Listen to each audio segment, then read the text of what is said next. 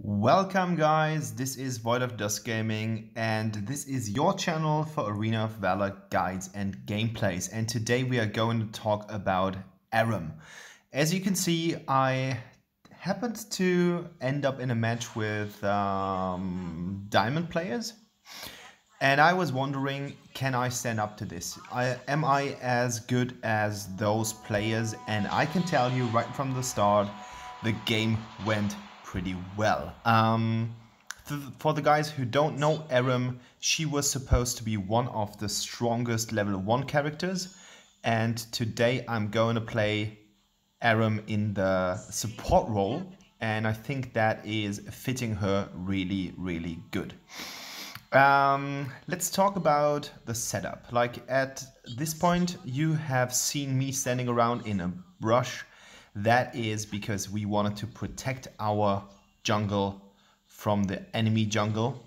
And I'm in the thick of things already at not even 1 minute into that game.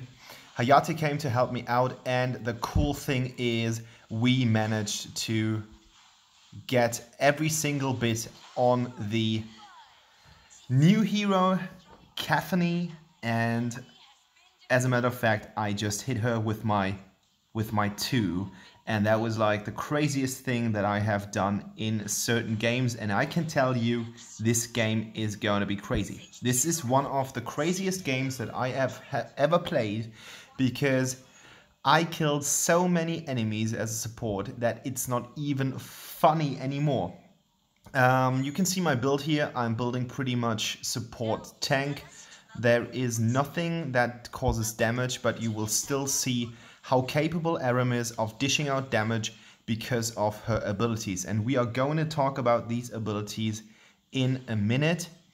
And I can just advise you guys to get the second ability maxed as soon as possible. It is your main source of damage.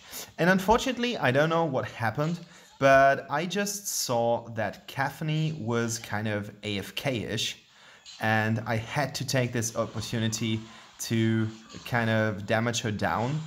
And I did not pay attention to the map, or you could not really tell, but now everyone in the enemy team is coming down to us. I defeated her, but unfortunately the whole enemy team wipes the bot lane. And that is always a crazy situation. Like, you don't want something like that to happen. But nonetheless, we are still sitting on a 3-3. And our Ryoma is doing pretty good throughout the lane. The laning game. He will be the MVP in the end of the video. So, as this is not going to be a quick guide or something like that, I still want to talk about the abilities, and I still want to talk about my equipment, because I think it is useful for you guys, as Arum is, I think she's probably one of the stronger supports in the game at the moment, and I just love her so much. Like this skin, look at that, like I'm able to grab her.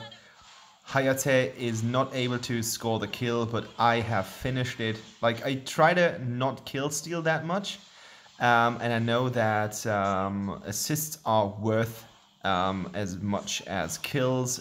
I mean, you have to have them, but look at that. Like, I'm able to defend off a Xanis, like one of the strongest heroes in the game, especially early game, because of his massive amount of damage. And I'm here, and Xanis has to withdraw, and there's Xanis again. And look at that, like that scene, that is a counterpiece to that game, because Xanis is dead. Xanis is not there anymore, and Arum is the one who caused it. And now I'm on to taking Baldum, and Baldum's gone again, and we are sitting on an 8-3, of which I have caused 5 kills on the enemy team. That's how crazy good Arum is if you let her. So let's talk about the abilities as we are finishing off that Abyssal Dragon Kratos. Arum has a really strong sustain, which comes from her first ability mixed with her passive, and that's Lion Tamer. Like the ability is called Lion Tamer. And what basically happens, and you can't see that with the skin, or it doesn't match the wording, I have 3 bells flying around me because I have bought the super expensive, I don't know how it's called, I think it's the Miko skin, the Japanese one.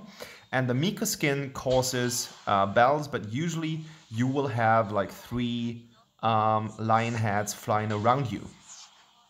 And these lion heads, as soon as they hit an enemy, they will deal damage. And combined with the passive, they will not only deal damage, but they will also heal you up for a little bit. Like that is your ability. And you can see that like that, like there we go. Sen is dead again, and I'm sitting on a 7-2. Like, how crazy is that? So every time one of your lion heads or bells or whatever skin you have hits an enemy, you will be healed up by just a little portion of your health. It's some kind of calculation that you can read if you check out Arum's abilities. And that is key to success. Like, I don't know about it yet, but in the past, before that patch has been released, Arum was supposed to be one of the strongest invaders, as she could basically just stand inside the enemy camp, like the jungle camp, and just being able to deal damage to the minions while healing up. And that was just so strong. Like, her abilities basically mean the more enemies you will see and the more enemies are inside your range of your lion heads or your bells, the more damage you deal and the more life you will get back. And note, and that's quite, I don't know if it's different, but it's quite useful to know. Every time these hit, Lifesteal Arcana are not calculated into that damage. So you can't mix Arcana with that. And that is something that is special on Arum, as I know that many mages are using that green Arcana. I think it's the green one, which gives you health back, and that does not stack on Arum's ability. So keep that in mind if you want to play Arum. You might just want to choose one of the health stuff or something like that. Like right now I'm using a mixture between 10 Arcana that are using Violate, and the other ones are Benevolence, and the third one is, I forgot it. I will put it down in the description of the video so that you guys know what I'm talking about. So this is the combination of your first ability, and that's really, really strong. As you can see, I'm able to withstand so much damage, and unfortunately I got killed, but I take the Baldum with me because of my 2, and I think the 2 is now the thing that we should talk about. Your 2 is basically a triple area of effect damage that is causing slow stun. That is the kind of combination that you will set up as soon as you unleash it. And what's going to happen is you place the template on the map, and from the point of origin where you place it and where you stand, a lion will jump on the first template, the second template, and the third template. And every time it hits, it will not only cause damage, and it's massive damage, like a bomb. It will cause damage, and it will also inflict a slow on 50% on the first hit. The slow on the second hit is a nice 90%, and then there will be a stun at the end. So you should time it. You should try to time it that the point of origin happens to hit 3 times at all. Like 3 times is the way that you want to go for. And then comes the bread and butter to Arum, and that's key to success, how to manage her ult. Her ult is really special, as I think none of the enemy or none of the other heroes has the ult in a way that Arum has it. So what your ult basically does is that your ult will keep an enemy in its place.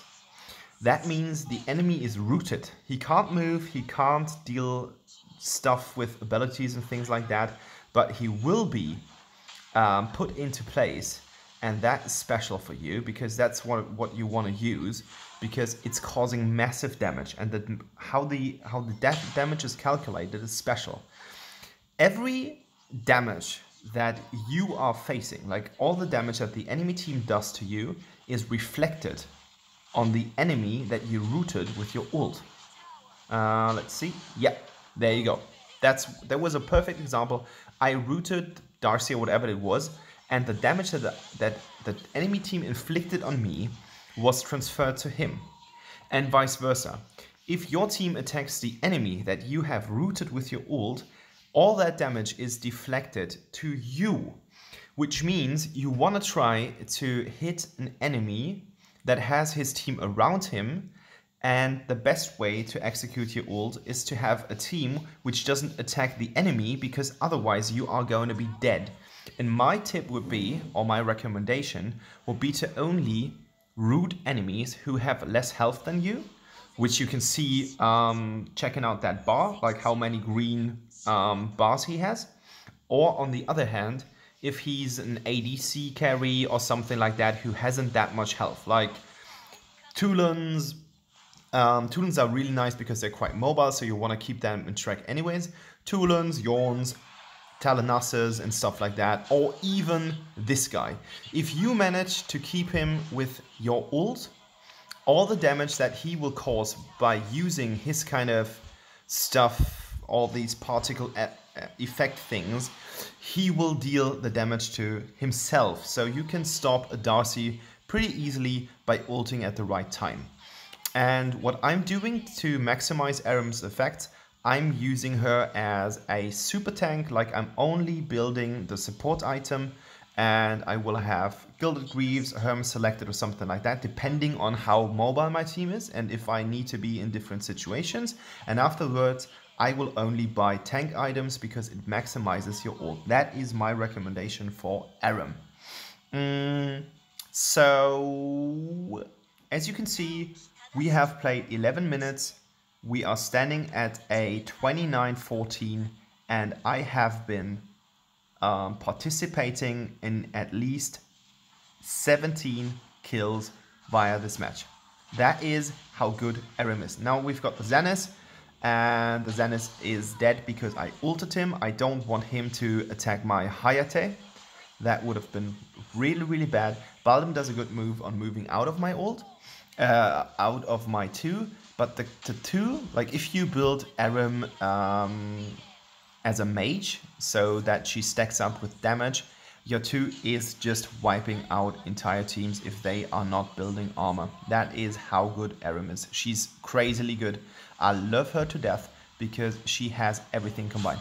And now I'm rooting Baldum, and unfortunately the damage was not enough. But the damage was sufficient to get him so low that my team was able to kill him, and that is the game. And you will see how good Arum was in the statistics, because the only one who was able to surpass me is the Ryoma. And I will put my equipment down and I will put my Arcana down so that you guys can copy it if you want to play it like that.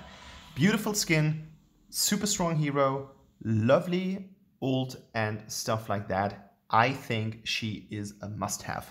That is how I feel about Arum, and you guys are going to see the results right now. I know I'm a master on Arum, like I play her a lot because I really, really like her. I added all those guys because they were so good. That was such a fun game to play. And if you want to play with me, just add me in-game and we will make it work. 13.4, that is my score. That is how well I executed this. And 36.0 damage, and that was how much damage I was just getting. So guys, thank you for watching. I'm Void of Dust Gaming, and if you want to subscribe to my channel, check out that symbol. Thank you very, very much for watching.